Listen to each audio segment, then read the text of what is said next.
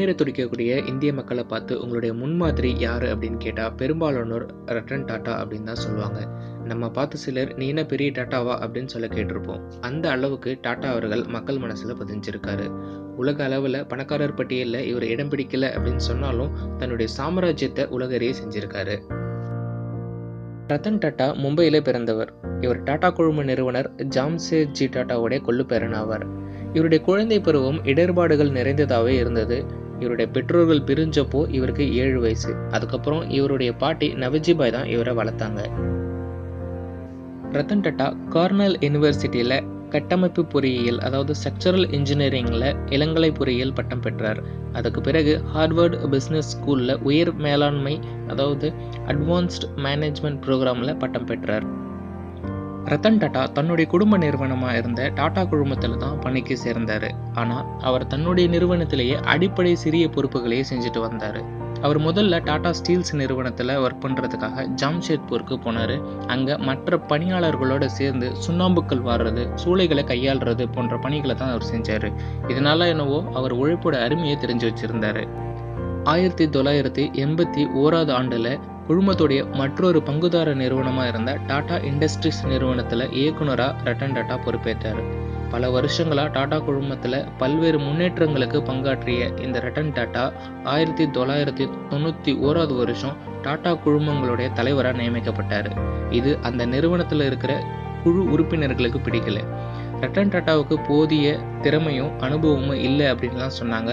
இவர் இந்த நிறுவனத்தை எப்படி சமாளிப்பாரு அப்படின்லாம் கேள்வி கேட்க ஆரம்பிச்சாங்க. ஆனா ரத்தன் டாட்டா இவங்க எல்லாருக்கும் பதில் சொல்ற விதமா சில நாட்கள்லயே டாடா குழுமத்தை உலகறிய செஞ்சாரு. இவருடைய வழிகாட்டுதல்ல டாடா கன்சல்டன்சி சர்வீசஸ் புது நிறுவனமானது.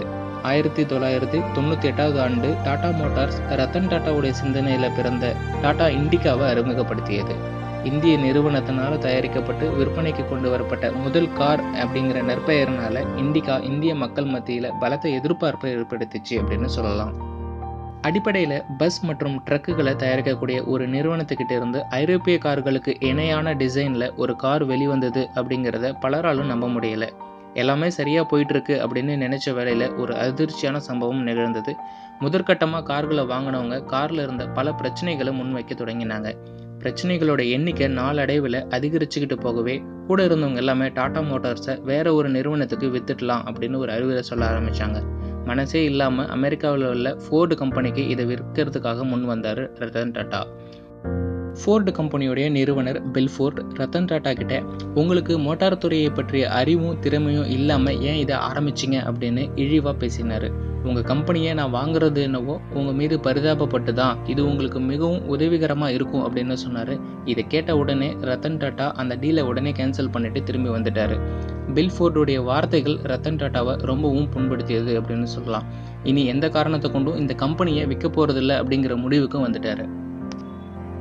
இந்த சம்பவத்துக்கு பிறகு காரோடைய உற்பத்தி முறையை முற்றிலும் மாற்றி அமைச்சது டாடா மோட்டார்ஸ். டிசைன்ல இருந்த குறைகளை மாற்றி ஒட்டுமொத்த தரத்துல கவனம் செலுத்த ஆரம்பிச்சாங்க.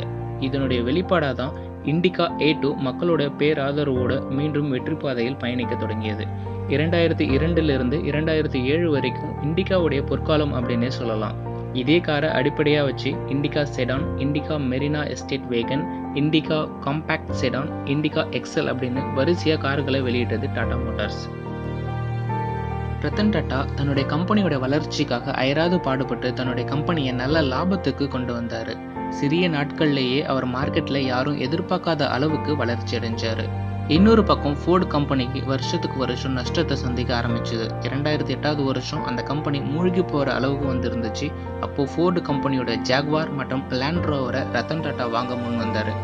$2.3 பில்லியன் அமெரிக்கன் டாலருக்கு ஜாக்வார் மற்றும் லேண்ட் ரோவர் டாடா மோட்டார்ஸ் கிட்ட ஒப்படைக்கப்பட்டது. 2007 ஆண்டு ரத்தன் டாட்டா தலைமையின் கீழே டாடா சன்ஸ் நிறுவனம் ஆங்கிலோ டச் நிறுவனமாக இருந்த கோரஸ் குழுமத்தை கைப்பற்றியது. கோரஸ் அப்படிங்கிற உலகின் மிகப்பெரிய இரும்பு உற்பத்தி நிறுவனத்தை டாடா வாங்கியதன் மூலம் உலகின் முன்னணி இரும்பு உற்பத்தியாளராக உருப்பெற்றது டாடா ஸ்டீல்ஸ். இரும்பு, மென்பொருள், கெமிக்கல், தேநீர், கார்கள் அப்படின்னு எல்லா துறையிலையும் அசுர வளர்ச்சி கண்டது இந்த நிறுவனம். ரத்தன் டாட்டா பொறுப்பேற்ற பிறகு டாடா குழுமம் கால் வைக்காத இடமே கிடையாது அப்படின்னு சொல்லலாம். ரத்தன் டாடா பணியாளர்களுக்கு ஏராளமான சலுகைகளை செஞ்சு கொடுத்துருக்காரு.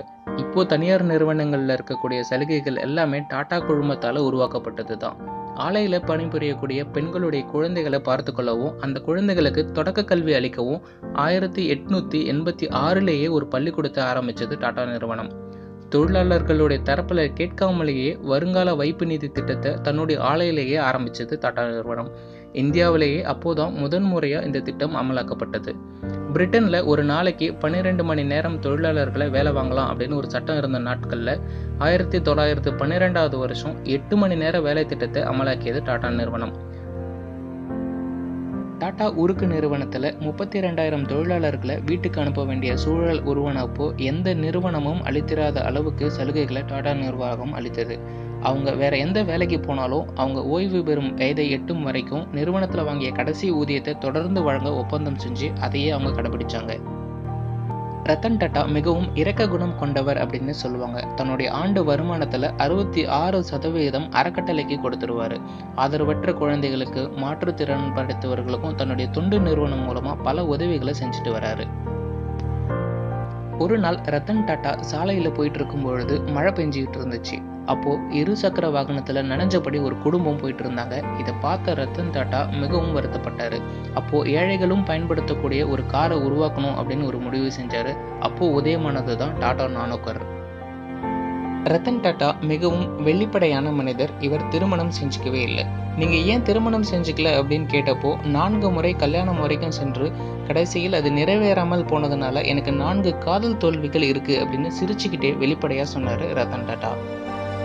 நாட்டின் மிகப்பெரிய தொழில் குழுமமான டாடா நிறுவனத்தின் தலைவராக 50 ஆண்டுகள் பதவி வகித்த ரத்தன் டாடா 2012ஆம் ஆண்டு ஓய்வு பெற்றார். உலக சந்தையில இந்தியாவுக்கு அப்படின்னு ஒரு அந்தஸ்தை ஏற்படுத்தி கொடுத்ததுலையும் இந்திய பொருளாதாரத்துடைய வளர்ச்சிக்கும் டாடா குழுமத்துடைய பங்கும் ரத்தன் டாடாவுடைய பங்கும் அளப்பரியது.